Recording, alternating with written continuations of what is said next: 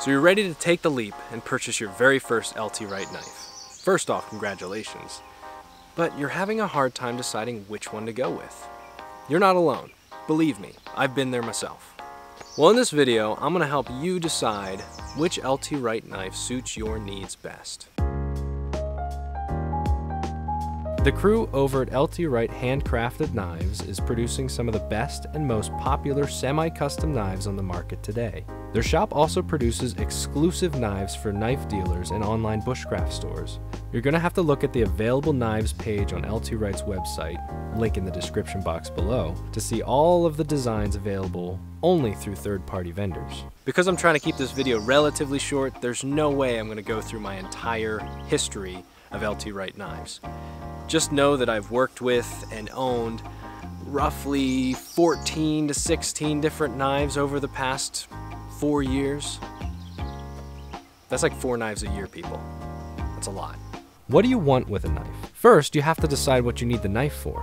Are you a bushcrafter who likes carving wood and making shelters? Are you a hiker or a camper who needs a light knife that's easy to carry on your treks? Are you into survival and want something that can handle anything you throw at it? Or are you looking for your perfect one-tool option or holy grail knife? Answering these questions will make the decision of which knife to buy a little bit easier. So let's jump right in.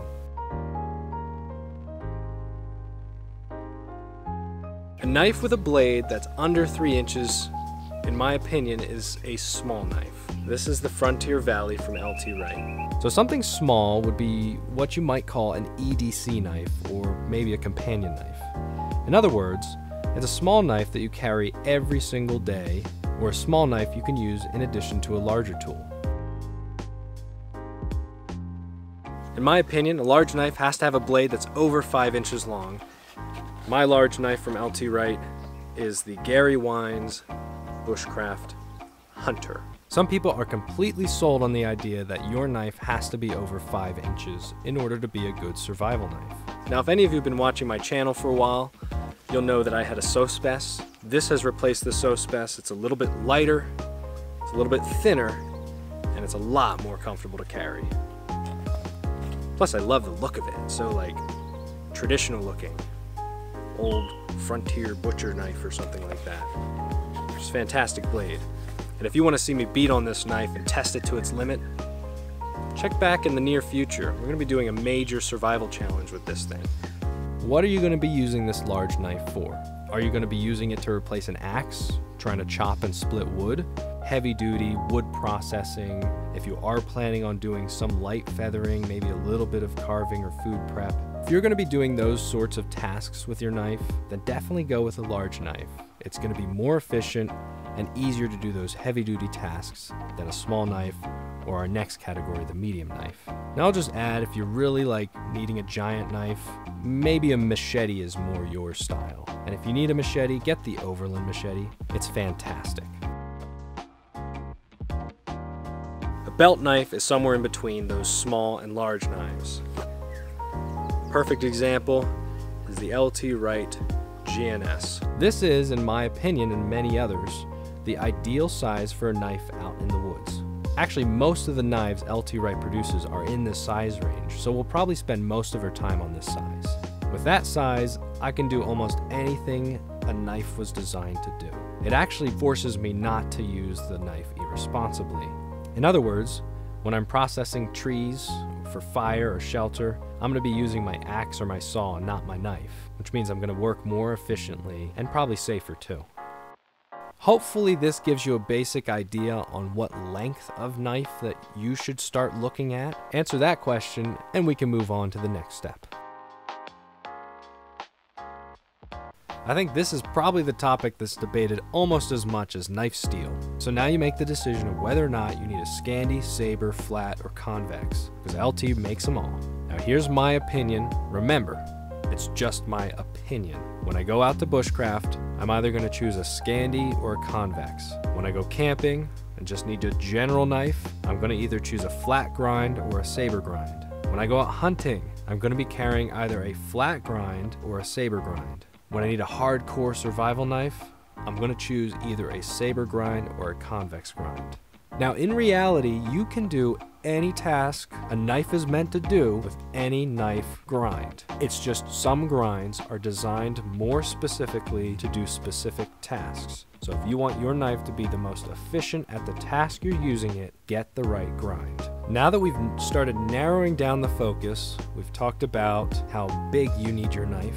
We've talked about what kind of edge angle and grind you should think about. Now let's talk about steel.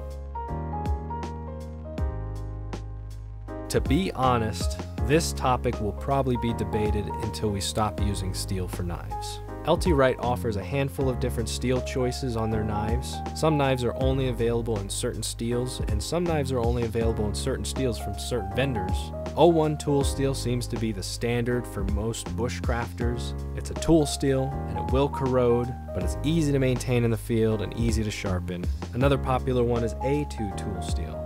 Say that 10 times fast. A2 tool steel, A2 tool steel, A2 tool steel.